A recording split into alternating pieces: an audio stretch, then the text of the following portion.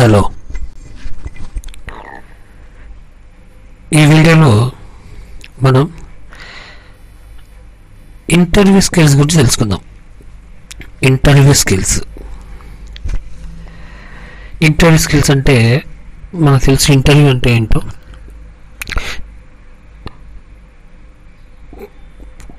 కొంతమంది కలిసి ఒక వ్యక్తిని కొన్ని ప్రశ్నలు అడగడం ద్వారా ఆ వ్యక్తి ఒక స్థానానికి సరిపోతారా లేదా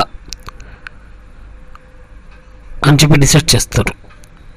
సో ఒక ఉద్యోగం కానివ్వండి, లేదా ఏదైనా కాలేజీలో సీట్ కోసం కానివ్వండి, ఎవరైనా అప్లై చేసుకుంటే చాలామంది వచ్చినప్పుడు వాళ్ళని కొన్ని క్వశ్చన్స్ వేసి సరైన వాళ్ళని సెలెక్ట్ చేసుకోవడానికి కొన్ని ప్రశ్నలు వేయడం జరుగుతుంటుంది. దాన్ని ఇంటర్వ్యూ అనొచ్చు. ఇంకా ఇంటర్వ్యూస్ అంటే మనకి టీవీలో వస్తుంటుంది. టీవీలో ఒక వ్యక్తిని కొన్ని ప్రశ్నలు వేసి సమాధానం రాబడుతూ ఉంటారు. సో మనకు కావాల్సిన ఇన్ఫర్మేషన్ని కొన్ని ప్రశ్నలు వేసి సమాధానాన్ని రాబట్టడం అనే ఒక ప్రాసెస్ని ఇంటర్వ్యూ అని అనుకోవచ్చు. ఇవి టీవీలో వచ్చే ఇంటర్వ్యూస్ కానివ్వండి, అంటే సెలబ్రిటీస్ని ఇంటర్వ్యూ చేస్తుంటారు, అవి కానివ్వండి, లేదా ఏదైనా ఉద్యోగం కోసం ఒక సరైన అభ్యర్థిని, సరైన క్యాండిడేట్ని సెలెక్ట్ చేయడానికి జరిగే ఒక ప్రాసెస్ కానివ్వండి, ఇవన్నీ వీటన్నిటి ఇంటర్వ్యూస్ అంటారు. అయితే మనకిది మన సిలబస్లో ఉన్న ఇంటర్వ్యూ ఏంటంటే ఇది స్టడీకి సంబంధించిన ఇంటర్వ్యూ కాబట్టి ఉద్యోగాలకు సంబంధించిన ఇంటర్వ్యూ. ఓకే, టీవీలో లేదా సెలబ్రిటీల ద్వారా ఇచ్చే ఇంటర్వ్యూస్, న్యూస్ పేపర్ ఇచ్చే ఇంటర్వ్యూ అది కాదు. ఏంటంటే ఇది ఉద్యోగం సాధించడం కోసం, ఉద్యోగంలో ఒక పర్సన్ని సెలెక్ట్ చేయడం కోసం ఉద్యోగాలకు సంబంధించిన ఇంటర్వ్యూ ఇది. ఈ చాప్టర్లో మనకి ఇంటర్వ్యూ స్కిల్స్ అంటే ఏంటి, ఇంటర్వ్యూ ఎలా అటెండ్ అవ్వడానికి ఎలాంటి టిప్స్ ఫాలో అవ్వాలి, మనం సక్సెస్ఫుల్గా ఇంటర్వ్యూలో అటెండ్ అవ్వడానికి, ఇంటర్వ్యూలో పార్టిసిపేట్ చేయడానికి ఎలాంటి పాయింట్స్ని మనం గుర్తుపెట్టుకోవాలి, అవన్నీ ఈ టాపిక్లో ఈ చాప్టర్లో డిస్కస్ చేస్తాము. ఇది చాలా ఇంపార్టెంట్ ఫేజ్ అనమాట. మనకి ఎగ్జామినేషన్ పాయింట్ ఆఫ్ వ్యూలోనే కాదు, రియల్ లైఫ్లో కూడా మనం దీన్ని అప్లై చేయొచ్చు. చదువుకుంటున్నామంటే మనం చదువు ఒక లక్ష్యం ఉంటుంది, ఒక ఉద్యోగం సాధించడం, ఒక బిజినెస్ చేయడం, ఈ పర్పస్ మీద మనం ఎక్కువగా చదువుకుంటూ ఉంటాము. సో ఈ చదువుకుంటున్న పర్పసే బతకడానికి ఒక ఉద్యోగం లేదా బిజినెస్ అయినప్పుడు ఆ ఉద్యోగంలో మనం సెలెక్ట్ అవ్వడానికి, ఆ ఉద్యోగం మనకే రావడం, ఎందుకంటే బయట కాంపిటీషన్ చాలా ఎక్కువ ఉంది. ఒక ఉద్యోగానికి 100 మంది అప్లై చేస్తున్నారు. సో వాళ్ళందరినీ కాదని మనకి ఉద్యోగం రావడానికి ఒక స్పెషాలిటీ ఉండాలి. బాగా చదివేస్తే 99 మార్క్స్ వచ్చేస్తే ఉద్యోగం వచ్చేస్తుంది అంటే చెప్పలేము. ఇంటర్వ్యూలో మనం చేసే పర్ఫార్మెన్స్ని బట్టి జాబ్ రావడం అనేది జరుగుతుంటుంది.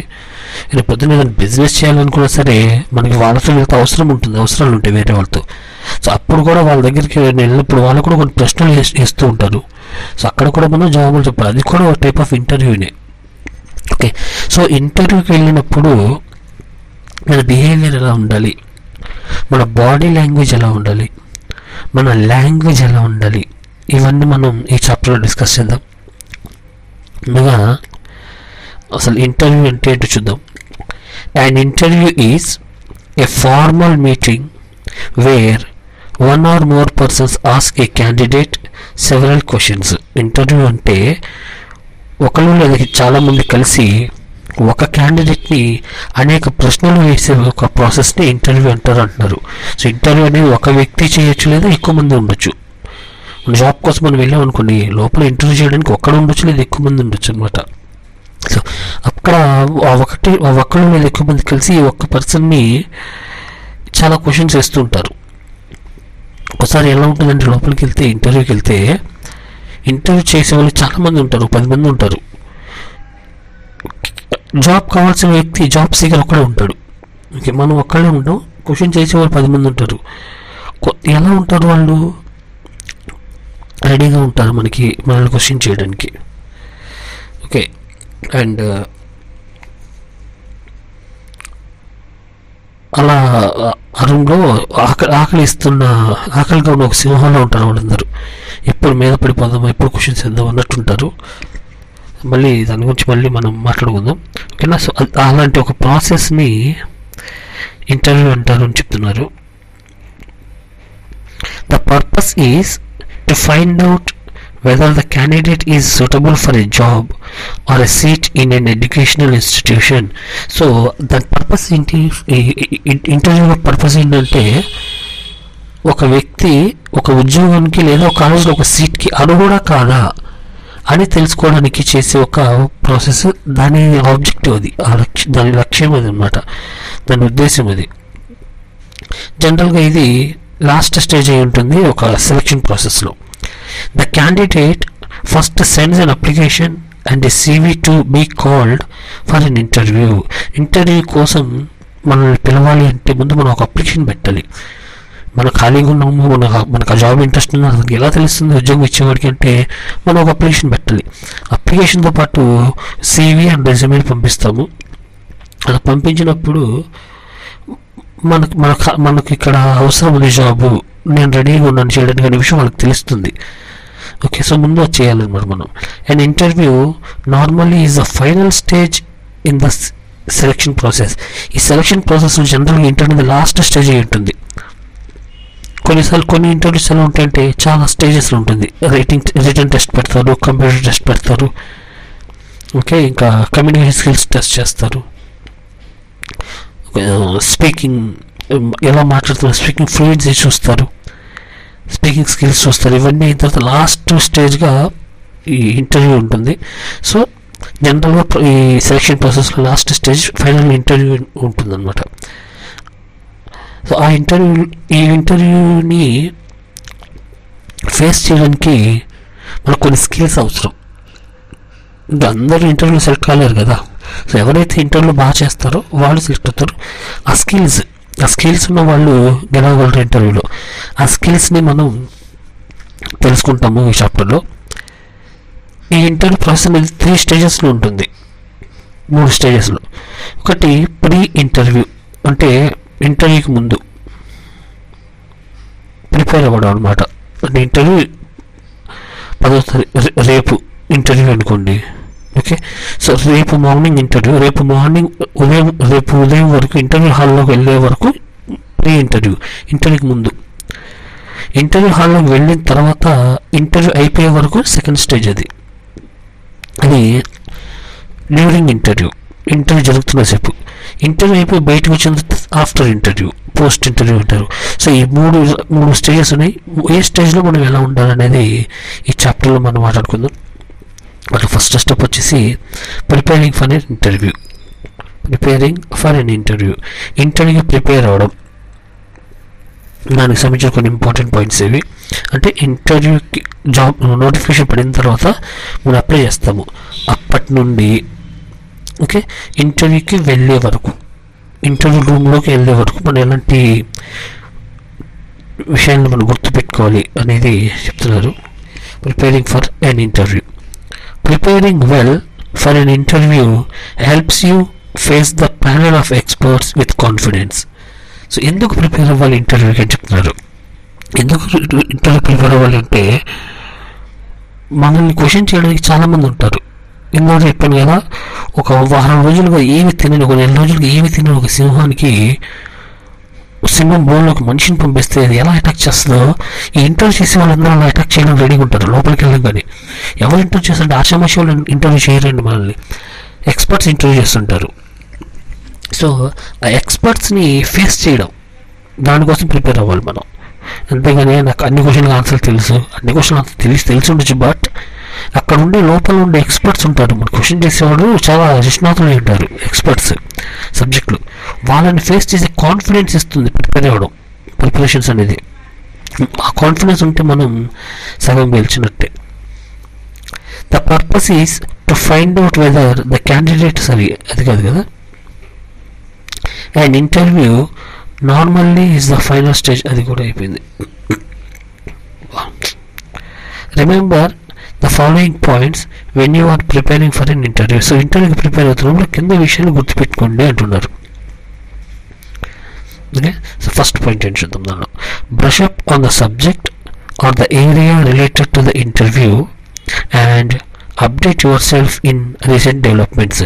సో ఇంటర్వ్యూ జరుగుతున్న ఫీల్డ్ ఏంటి, టాపిక్ ఏంటి, అంటే ఏ విషయంలో ఇంటర్వ్యూ జరుగుతుంది, ఏ సబ్జెక్ట్లో క్వశ్చన్స్ ఉంటాయి అనేది మనకు ఒక అర్థమవుతుంది. అంటే మన జాబ్లో జాయిన్ అయ్యే పోస్ట్ని బట్టి ఇంటర్వ్యూలో కొన్ని క్వశ్చన్స్ ఉంటాయి కదా. సో ఆ క్వశ్చన్స్కి సంబంధించి మీకున్న నాలెడ్జ్ని ఫ్రెషప్ చేసుకోండి అంటున్నారు. ఫ్రెషప్ చేయడం అంటే వాటిని మళ్ళీ ఒకసారి గుర్తు చేసుకోండి, అన్ని విషయాలు, అన్ని పాయింట్స్ని మీరు ఒకసారి గుర్తు చేసుకొని చదువుకొని కావాలనుకుంటే. అండ్ రీసెంట్గా జరుగుతూ ఉంటాయి ఎప్పటికప్పుడు కొన్ని విషయాలు ఏంటంటే ఎప్పటికప్పుడు అప్డేట్ అవుతుంటాయి. సో అలాంటి అప్డేషన్ ఏమైనా ఉన్నా కూడా అది మీరు తెలుసుకొని రెడీగా ఉండండి అంటున్నారు. Second point, prepare answers to some general questions you think the interviewers will ask. ఇంకా ఏంటంటే కొన్ని క్వశ్చన్స్ ఎలా ఉంటాయంటే సబ్జెక్ట్ రిలేటెడ్ ఉండవు. మనం జాయిన్ అయ్యే పోస్ట్కి వీళ్ళు అడిగే క్వశ్చన్స్ కొన్నిటికి సంబంధం ఉండదు. కొన్ని ఏమో సబ్జెక్ట్ రిలేటెడ్ క్వశ్చన్స్ ఉంటాయి. సో దానికి సంబంధించి మనం సబ్జెక్ట్ని తెలుసుకొని ఉండి వాటిలో ఉన్న అప్డేషన్స్ ఎప్పటికప్పుడు అప్డేట్ చేసుకుంటే సరిపోతుంది. ఫస్ట్ పాయింట్ అది. ఇంకొన్ని క్వశ్చన్స్ ఎలా ఉంటాయంటే సబ్జెక్ట్కి సంబంధం ఉండదు. ఇంటర్వ్యూలో ఉద్యోగానికి వాళ్ళు ఇచ్చే ఉద్యోగానికి వాళ్ళు అడిగే క్వశ్చన్కి సంబంధం ఉండదు. జనరల్ క్వశ్చన్స్ కొన్ని అడుగుతారు వాళ్ళు. అన్ని ఇంటర్వ్యూస్లో కామన్గా కొన్ని క్వశ్చన్స్ అడుగుతూ ఉంటారు. అవేంటో తెలుసుకొని వాటికి ఆన్సర్స్ ముందుగానే ప్రిపేర్ అవ్వండి అంటున్నారు. Some of these could be, ఎలాంటి క్వశ్చన్స్ అడుగుతారు వాళ్ళు. First one, tell us about your self. మీ గురించి మీరు చెప్పండి అంటారు. మన గురించి మనం చెప్పాలి. రెజ్యూమేలో ఉంటుంది కదా, సీవీలో ఉంటుంది కదా, అప్లికేషన్ ఉంటుంది కదా అంటే కుదరదు. వాళ్ళు మనం ఎంత బాగా మాట్లాడగలుగుతున్నామో మన ఫ్లూయెన్సీ ఏంటని చెక్ చేయడానికి ఇలాంటి క్వశ్చన్స్ వేస్తూ ఉంటారు. Okay. Second question, why do want to be with us. మీరు మాతో ఎందుకు కలిసి పనిచేయాలనుకుంటున్నారు, మాతో ఎందుకు కలిసి మీరు పనిచేయాలనుకుంటున్నారు చెప్పండి అని అడుగుతారు. ఓకే, అంటే మాతోనే ఎందుకు పనిచేయాలనుకుంటున్నారు, ఇక్కడ ఎందుకు జాయిన్ అవ్వాలనుకుంటున్నారు అంటారు. సో ఆన్సర్ దానికి ప్రిపేర్ అవ్వాలి. కొన్ని tell us why you want to change your job. Already వేరే చోట జాబ్ చేస్తున్న వాళ్ళు దీనికి అప్లై చేసామనుకోండి, ఎందుకు మీరు మారాలనుకుంటున్నారు, అక్కడ బాగాలేదా అని అడుగుతారు. దానికి తగ్గ సమాధానం మనం చెప్పాలి. ఓకే, పాత వాళ్ళు తిట్టకూడదు. అక్కడ బాగాలేదు సార్, సరిగ్గా సాలరీస్ ఇవ్వట్లేదు, సాలరీ తక్కువ వస్తాయని చెప్పకూడదు. మంచి రీజన్స్ ఏమైనా ఉంటే చెప్పాలి, నెగిటివ్ రీజన్స్ ఏమి చెప్పకూడదు. ఇంకా ఏం అడగచ్చు, what are your strengths and weaknesses. మీలో ఉన్న ప్లస్ పాయింట్స్ ఏంటి, మీలో ఉన్న మైనస్ పాయింట్స్ ఏంటి చెప్పండి అంటారు. మీ వీక్నెస్లు ఏమంటే చెప్పండి అంటారు. మీకు స్ట్రెంగ్స్ ఏమనుకుంటున్నారు మీరు చెప్పండి అంటారు అనమాట. ఇవి ఉద్యోగానికి సంబంధం లేదు. ఇవన్నీ కూడా మన గురించి, మన పర్సనాలిటీ గురించి తెలుసుకోవడానికి అడిగే క్వశ్చన్స్ ఇవి. ఇంకా ఏం అడగచ్చు, ఎలాంటి క్వశ్చన్స్ అడగచ్చు, would you be willing to travel. మీకు ప్రయాణాలు చేయడానికి కంఫర్టబుల్గా ఉంటారు, మీరు ప్రయాణాలు చేయడానికి సిద్ధంగా ఉన్నారంటారు. ఇలాంటి క్వశ్చన్ ఏది ఎందుకు అడుగుతారు, మనకి టికెట్లు కొని ఇచ్చి హనీమూన్కి పంపించడానికి కాదు, ఫ్యామిలీ టూర్కి పంపడానికి కాదు కదా. ఉద్యోగం అయితే ట్రావెల్ చేయాల్సి వస్తే ఒకవేళ మీరు చేయగలరా లేదా అనేది తెలుసుకోవడానికి ఇలాంటి క్వశ్చన్స్ అడగడం జరుగుతుంది. Next question ఇంకేమంటారు, how do you expect to contribute to the organisation. మిమ్మల్ని తీసుకుంటే మా కంపెనీకి మీరు ఏదైనా ప్లస్ అవుతారు.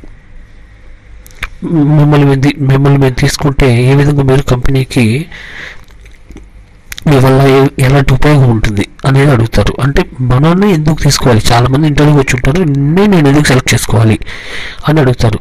అప్పుడు కంపెనీకి నా వల్ల జరిగే బెనిఫిట్స్ ఏంటో మనం చెప్పాలి. ఇవి కొన్ని క్వశ్చన్స్ అనమాట. ఇలాంటి క్వశ్చన్స్కి ముందుగా మనం ఆన్సర్స్ కొన్ని ప్రిపేర్ అయి ఉండాలి. ఇవి సబ్జెక్ట్ రిలేటెడ్ కాదు కాబట్టి అన్ని ఇంటర్వ్యూస్ కూడా అడిగే కామన్ క్వశ్చన్స్ కొన్ని ఇవి. Okay, next point, arrange the papers and certificates that you may be asked to produce neatly in a folder. So ఇంటర్వ్యూలో కొన్ని పేపర్స్ అడిగే అవకాశం ఉంటుంది, ఈ చూపించండి చెప్పి. సో ఆ డాక్యుమెంట్స్, ఆ పేపర్స్ని మనం ఆర్డర్లో పెట్టుకోవాలి. ఎక్కడ పడితే అక్కడ పెట్టేసుకోకుండా ఒక ఫైల్లో నీట్గా ఒక ఆర్డర్లో పెడితే వెంటనే తీసి ఇవ్వడానికి వీలుగా ఉంటుంది. అంటే 10th క్లాస్ ఒకటి ఇంటర్ వాళ్ళు ఆర్డర్లో పెట్టుకున్నాం అనుకోండి, మనం వెంటనే తీసివ్వగలం. లేకపోతే ఎక్కడ పడితే ఎలా పడితే అలా సర్దేస్తే ఆర్డర్లో లేకుండా ఎత్తుక్కోవాలి ఎక్కడ పెట్టాను అని చెప్పి. అలా కాకుండా నీట్గా ఒక ఫోల్డర్లో సర్దుకొని ఉంచుకుంటే అంటున్నారు. Check the call letter sent to you to see if there is anything you have missed. So interview వెళ్ళే ముందు ఒకసారి కాల్ లెటర్ చూసుకోండి. కాల్ లెటర్లో చెప్తాడు ఏమేమి తెచ్చుకోవాలో. పాస్పోర్ట్ ఫోటో ఒకటి, లేదా 2 అలా అడుగుతాడు. మనం ఏమనుకుంటాం, అన్ని సర్టిఫికేట్స్ పెట్టేసుకుంటాం, పాస్పోర్ట్ ఫోటో ఇంట్లో లేదు, 2 రోజుల ముందు చూసాము అన్నీ ఉన్నాయి, పాస్పోర్ట్ ఫోటో ఇంట్లో లేదు, వెళ్ళేటప్పుడు తీసుకెళ్దామని అనుకుంటాం. బద్ధకం మనకి. సో అప్పుడు ఏమవుతుంది, ఆటోమేటిక్గా వెళ్ళేటప్పుడు మర్చిపోయాం, హడావుడికి వెళ్ళిపోతాం. అక్కడికి వెళ్ళిన తర్వాత పాస్పోర్ట్ ఫోటోలు మిస్ అవుతాయి, అవి చూపించాలంటే కష్టం.